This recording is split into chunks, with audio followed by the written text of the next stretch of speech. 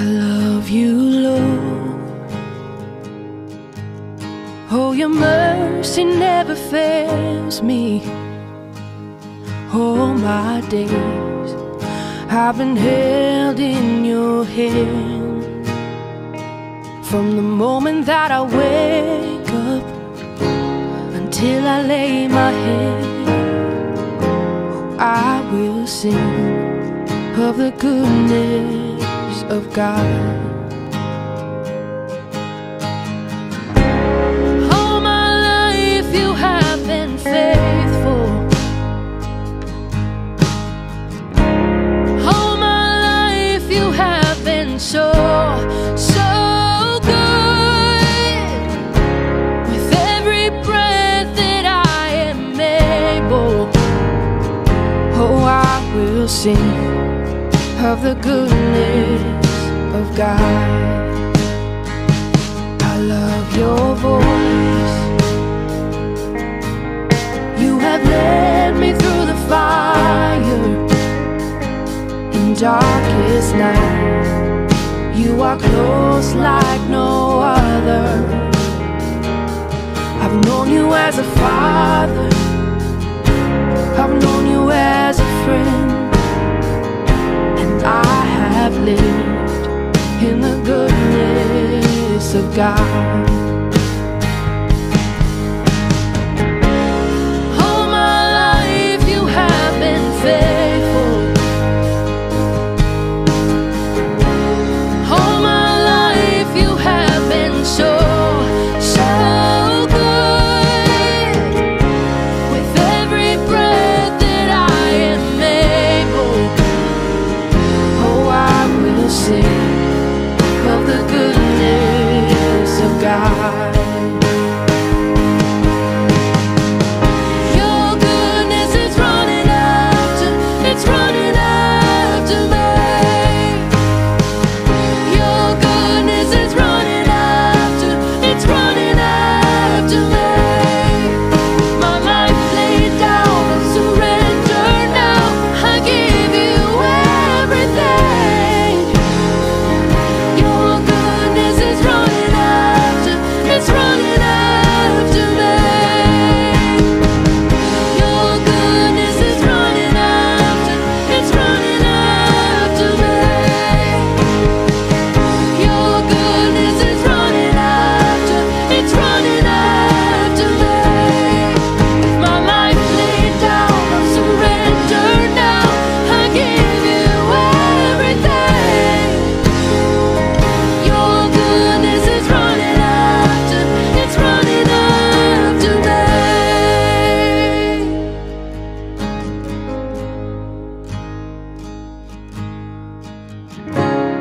All my life you have been faithful. All my life you have been so good. Every breath that I am able, oh, I will sing of the goodness of God.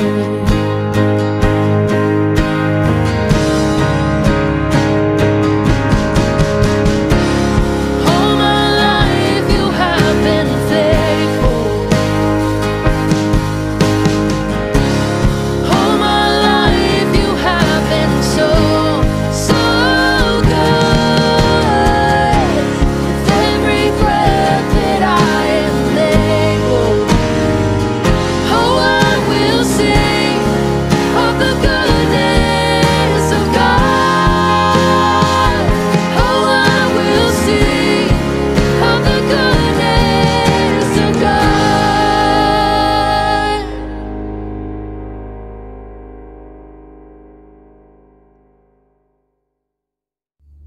Good morning, church family, and welcome back to another one of our online Sundays. We've been doing a 4-week preaching series looking at the life of David, and it's not the whole life of David. We've only had 4 weeks on it.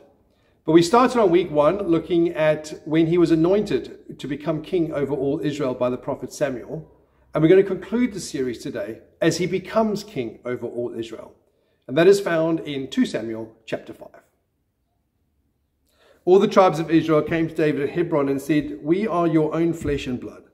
In the past, while Saul was king over us, you were the one who led Israel on their military campaigns. And the Lord said to you, you shall shepherd my people Israel, and you shall become their ruler."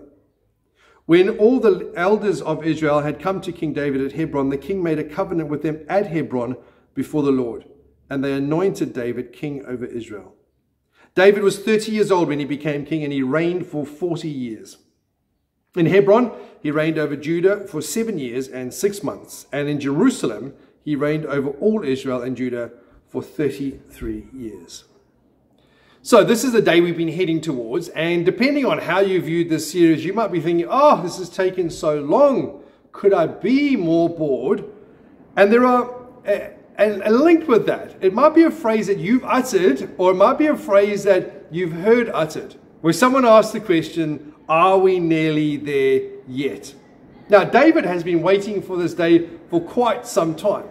We know that he was king over Judah for 7.5 years, and he was king over all Israel for 30 years, or 33 years rather. But it took about 15 years to get to this point. He was probably around 15 years old when he was first anointed, and so 15 years approximately from that day to him becoming king. And he could have, I wonder if during that time he ever prayed the prayer that was the equivalent of us asking, are we nearly there yet? You see, the truth is that we kind of live in an instant world, and we like things to happen immediately. There were times when our children were younger, when if we were going to go on a long car journey, we wanted to mitigate this thought of, are we nearly there yet? And so a snack box was made for each of the children. And the idea was they were going to be in control of the snack box, and they could manage their snacks from when we left to when we arrived. And as soon as we were back out of the driveway, as soon as the front wheels hit the tarmac in the opening seconds of what was going to be an hours-long journey, you'd hear the little unclipping of the snack box to make a start on it. And we kind of like that. We like things to be instant and to be immediate. When I order books now, I don't have to wait weeks or months for them to arrive. I've got a Kindle app on my tablet, and I buy them, and moments later, they've appeared in my library. There was a company that I used to work for, and we got a new boss in place, and he came in and he looked at the spares that we were holding. These were spares to repair pumps and air conditioners and things, and he reduced our stock right the way down. And he said, we just don't need to tie up that much money in spares. We can, if we need something, we can just order it, and it'll be here same day, maybe tomorrow.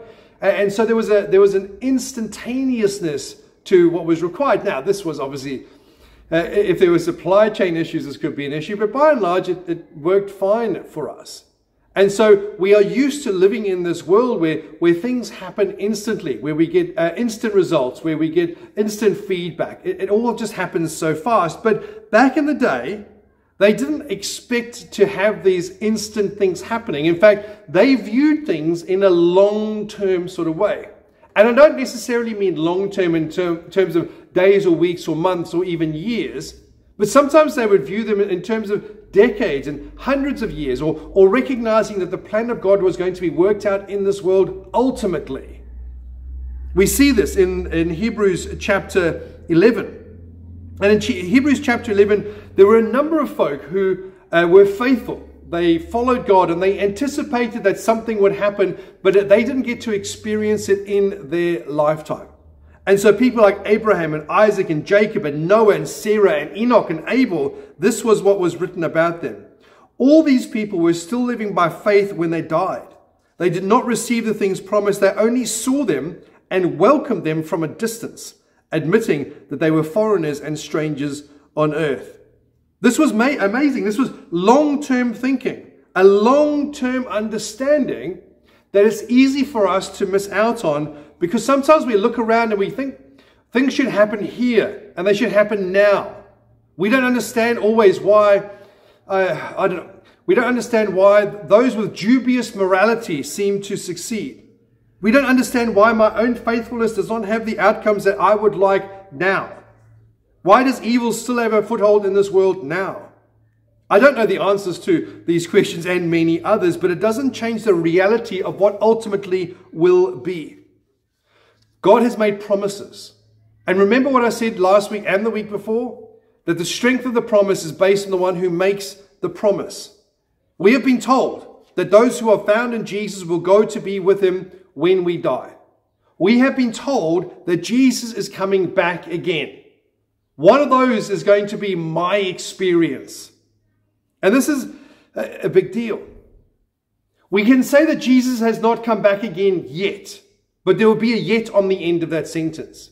About 2024 or so years ago, people could have made the statement that Jesus has not come yet, and that would have been true. But there was going to be a day, and it was a day that we'll be celebrating in a week's time for a few weeks, where the yet gets dropped off the sentence.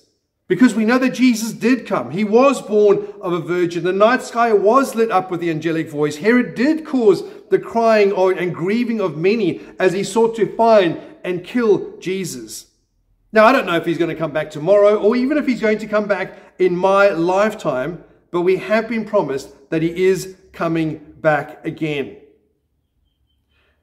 It doesn't matter if he comes back in my lifetime. The truth is, I will be meeting with him at some point. It means that what we do here and now really matters. It matters on the decisions that we make. David gets called something here, which is not just king. You may recall that the kingship of Israel was not to be the same as other kings of other nations. Israel was never meant to have a king. They were meant to be relying on God. They weren't meant to have a standing army. They were meant to rely on God. They didn't need to have foreign policy. God was going to be dealing with all of these things for them. But they decided that they wanted a king, and God relents and allows them to have a king. But over here, he introduces another aspect of the expectation of what a king should be in Israel. And that is shepherd. You will shepherd my people. And David would have got this. He was a shepherd. He understands shepherding in a way that us city folk would struggle to. But for him, this was an easy concept. This was in his wheelhouse. This was in his toolkit. This was the experiences that he had was that of shepherd. He had skills in that area. And we've got skills in certain areas. And if it was in our area of expertise, then as soon as that was mentioned, there are certain things that would come flooding back to mind. We would know, we would understand, we would be in the environment which we understand most clearly. I was reading a book called Matthew Said, and he was interviewing Michael Stich, who was you might recall, he won Wimbledon one year. And in the interview, the journalist was talking. Now, Matthew Said was a table tennis player, and he represented Britain in table tennis in the Olympic Games. And what happened was the challenge went out, and Michael Stich said, I will be able to serve a ball, and it's not just that you won't be able to return it in court, you won't be able to get a racket on it. Matthew Said fancied his chances because he was a table tennis player. And even if he might not be able to return the ball in, he could still get something on it because his reflexes were actually pretty good, as they need to be a table tennis player. As the story goes, Michael went and he did all the warm-up things that he needed to do, and then Matthew Said was waiting, and eventually it was time for Michael Stich to serve the ball. And when he served the ball, Matthew Said couldn't get a racket on it. And the reason why he couldn't get a racket on it was that he couldn't work out, he couldn't understand what he was seeing. He didn't have the muscle memory of what tennis players who've been playing tennis for years and years and years and years know. They understand the way a ball gets bounced and how the person winds up to take the serve and the little nuances, and they take all this information, their brain translates it for them. Andre Agassi was great at this. He tells a story of how he used to mitigate the serve of Boris Becker. He worked out that Boris Becker had a tell, and he didn't tell Boris Becker about this until after they had retired. Boris Becker apparently used to go home and tell his wife at the time, he said, it's like he knows where I'm going to serve the ball. And what would happen was Boris Becker would stick his tongue out, and he would either stick his tongue out in the middle of his mouth, in which case the serve was probably going straight down the middle or towards the body, or he would stick it out a little bit off to the side, and then Andre Agassi knew that the ball was going to go out wide. So in one sense, he had an idea where it was going. But that was only because this was his environment. He could read the signs and understand all of what was going on. And David would have been like this with shepherding. He had shepherding muscle memory. And so it's no surprise to us that David penned probably the best known of all the Psalms, Psalm 23. And we could maybe not recite the whole psalm verbatim, but it's one of those psalms that as soon as someone starts it, you know it. It's kind of like a piece of music, and you hear the first few notes being played, you think, I know that song. And so that's what happens with Psalm 23. The Lord is my shepherd, I shall not want. Now the psalm itself is a wonderful piece of poetry speaking to the experiences of David, but also not just the experiences of David, but how he relates to God, the things that God does for him. And it sets it out as shepherd and in other terms of what God is like. But we read about how he leads us to green pastures and beside quiet waters, and how our souls are refreshed as he guides us along not easy paths, but the right paths. Even in the valley of the shadow of death, I will fear no evil. Now, it wasn't the mountain of death or the plains of death, but the valley of the shadow of death. Who wants to travel in that valley? It doesn't sound like a good place to go at all. Yet even here, that has the shadow of death looming ominously over it, a place which is the lowest point. Even here, I will fear no evil. And it's no small thing. I was at the AGM of the Northern Association the other night, and in it I was speaking to a pastor who I'd not met before. He's a retired pastor. He's retired to Auckland. He's not from Auckland, but he's been around churches for ages. He used to serve on the national executive, and I was talking to him, and I don't know how we got into the conversation, but I told him that I thought that pastors were far too sensitive, that we were too precious about ourselves and our theology, that we took ourselves far too seriously, that we should laugh at ourselves more, that we should, each of us recognize that we are here just for a moment in time, that we're having our go now, but there's going to be a time when it's someone else's go, and then we need to allow that person time and space to have that go, to recognize that we are but a vapor in the wind, that we are here for a moment and then we are gone. I said to him, I recognize that even though I'm in a church and we've been here for 12 years and we'll be here for some time yet, and it's a good relationship with the church, but I know there's a time when I won't be the pastor of this local church anymore, and days, weeks, months, and then some years will pass, and few people will know me or even remember me. We're here and then we're gone. And then he paused for a moment and he said, yeah, this is true. And then he asked me if I'd recently had a near-death experience. Now, I must have been waxing lyrical about these existential thoughts that may have given a perception of depth that we all know I don't have. But he thought that I had had this near-death experience. Now, I don't want to make this sort of heavier than it needs to be, but I recognize that we are here for a short period of time. It has been said that there's only two things which are certain, and that's death and taxes. And I pay my taxes, which means I've only got one more certain thing left in my life. I hope it is many years from now, and I hope there's going to be amazing experiences between now and then.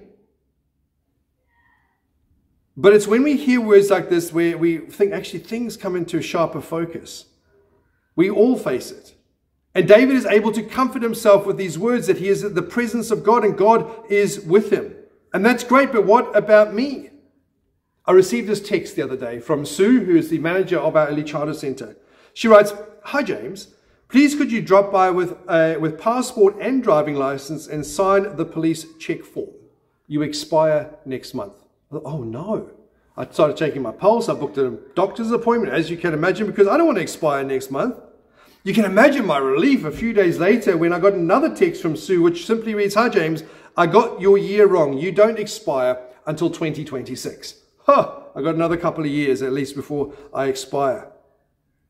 But Spurgeon points out that even though it's the shadow of the valley of death, the shadow of a dog cannot bite. The shadow of a sword cannot kill. The shadow of death cannot destroy us. Notably, David recognized that under the shepherd's leading, he may walk through the valley of the shadow of death. This isn't a destination or a dwelling place. This is and reminder that death is the greatest of opponents, the one that seems most final, the one that is inevitable, but has in Jesus been reallocated from being a destination to being something that we walk through. Even if we just pause and look at the words of the opening line, "The Lord is my shepherd." And we can place different emphasis on different words. The Lord is my shepherd. The Lord is the word for Jehovah. This is God himself. The role of shepherd would normally have been done by hirelings or the very least in a family. That's why when we first meet David, we don't meet him before the brothers. The brothers all parade before Samuel in this parade of a would-be king.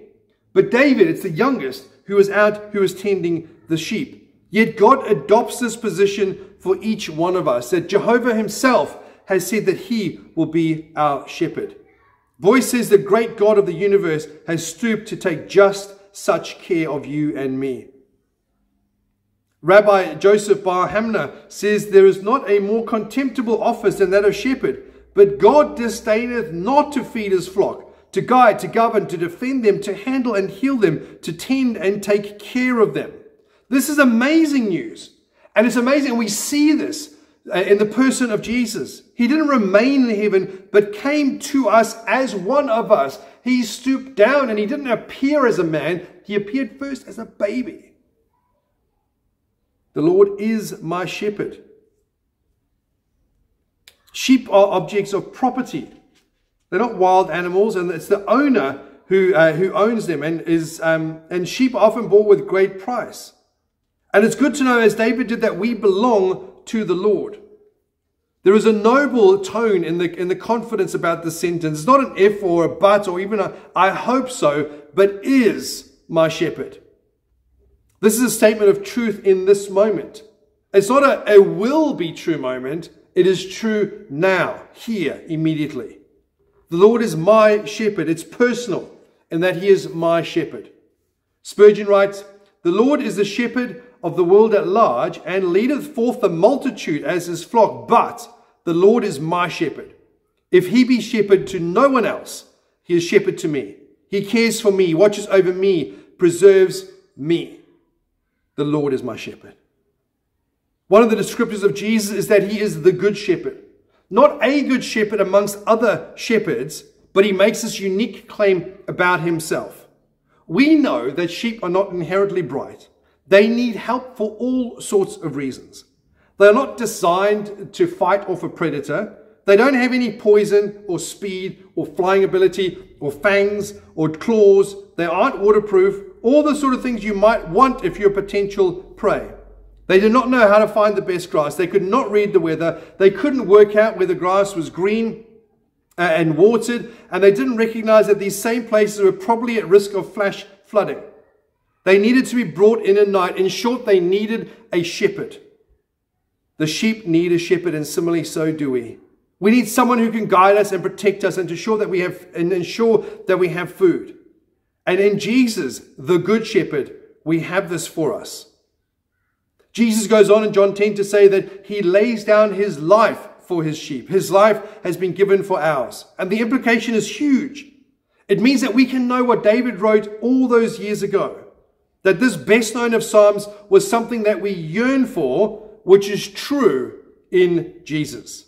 These promises are for us.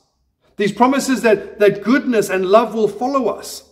In this psalm, when they talk about goodness and love following, this is a pursuit. This is almost a harassment which is taking place. And it's quite a pursuit to be continually pursued by God, by his goodness and by his love, continually after us. We recognize that the best moments of kingship of David are but a poor example of what we have in Jesus. And here's the last thought of this shepherd motif as it relates to you and me. For this, we need to view ourselves as sheep. I know we prefer to be something different, a mountain lion or a bear or a wolf. But the truth is, sheep need a shepherd, and we need Jesus. In Jesus, we have the one called the Good Shepherd. And so today, if you don't yet know Jesus, then can I encourage you to speak to someone? You can give us a call at the office if you're watching this online. Speak to one of your friends that you know maybe from a church, and ask them, and they will happily make the introduction to Jesus, our Good Shepherd. Let's pray. Lord Jesus, we come before you this morning, and we thank you for being the Good Shepherd, that you have fulfilled all that we needed and so much more. That you paid the price so that we don't have to. That you continue to shepherd us, to guide us, to lead us, to protect us. We thank you that you've sent your Holy Spirit to continue to draw us to yourself and help us to be ever more in the likeness of the people that you're calling us to be, to love God and to love others. For we pray this in your precious name.